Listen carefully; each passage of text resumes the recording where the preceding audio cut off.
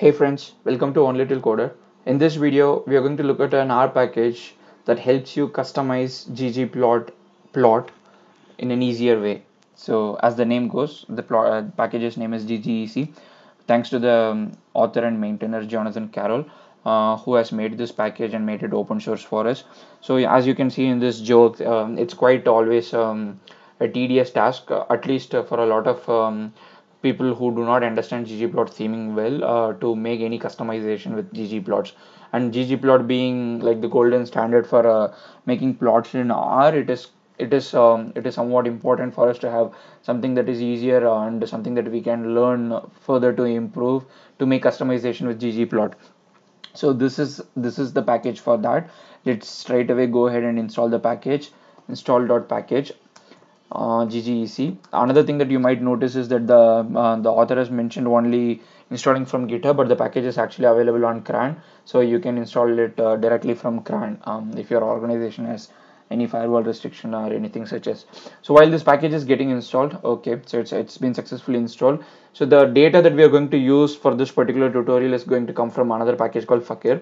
So we have already had one tutorial explaining what is Fakir. So Fakir is a package that gives you fake data set, but that can resemble industry data set. So it's not like iris or empty cars for you to play with a toy problem. So you can have a data set that resembles some industry problem. So we're going to use Fakir, then we are going to use tidyverse, and we are going to use, let us say, ggeasy. Okay, so we have loaded our data sets, sorry, libraries.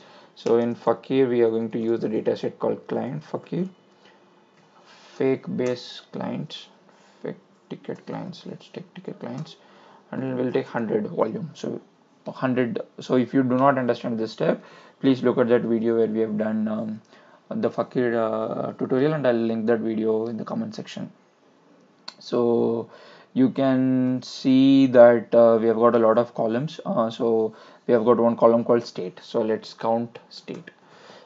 Oh, sorry, clients count of state. So we have got now 4 values and another counted value. So let's make a plot of a ggplot geom call AES state n. So you can actually see that these labels have overlapped, and it is a problem that now to remove this overlap, we can either flip the coordinates, that's what mostly we do, or we can change the label or rotate the label, right? So let's see how easy it is to do with easy.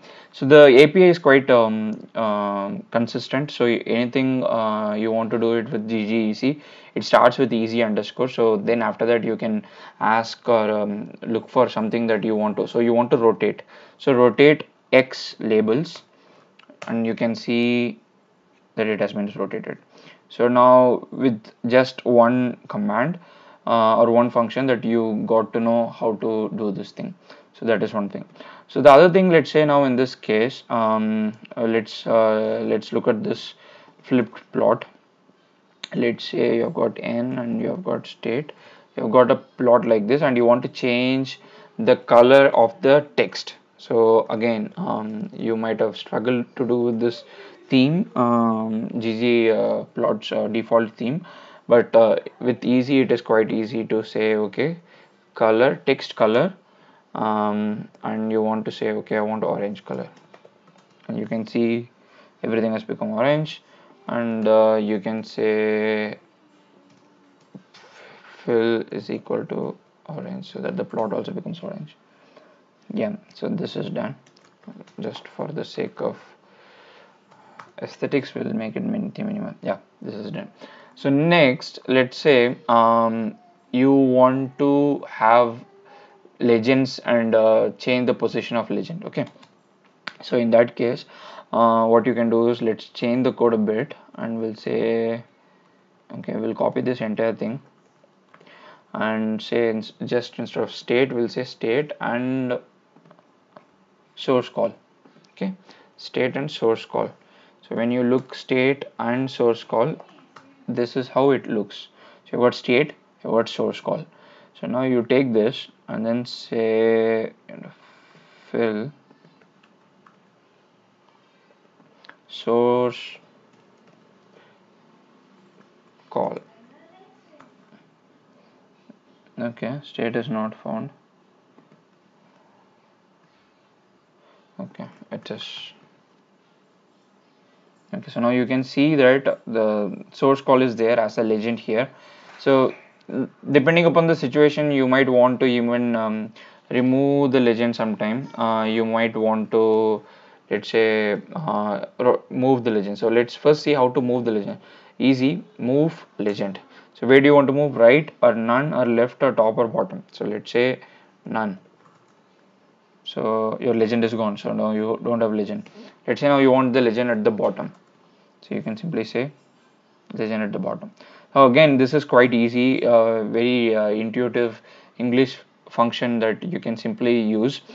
Now let's say that you have done all these things, but at the same time you want to not just use ggeasy, you want to start learning how it is should be actually done on ggplot theme function.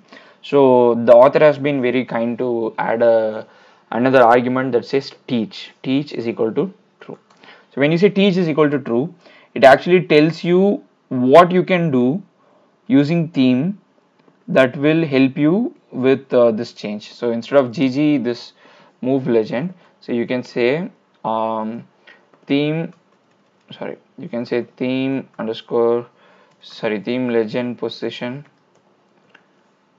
bottom, and then it would do the same thing. Okay, so this teach can be added in any plot. So to see what this plot is doing, let's say we have added easy color, and then we can say easy font text size. Okay, so let's say this text size that we want is 20. Now you can see how much the easy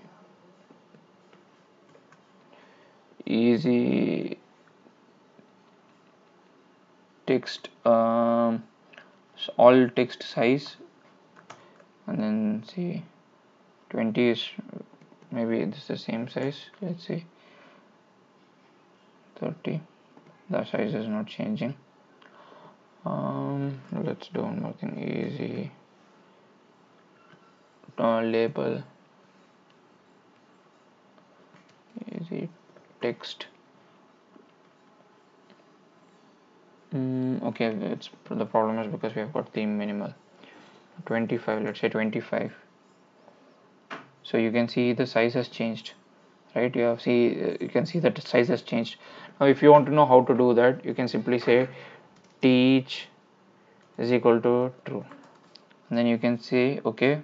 So these are the three things that you have to do where to change the text, all the text, like title, if you have title, if access text, and then the other text. So this function, as much as it is easier for you to learn something in English and then customize the ggplot theme, it is also helping you learn how to do it with the theme function.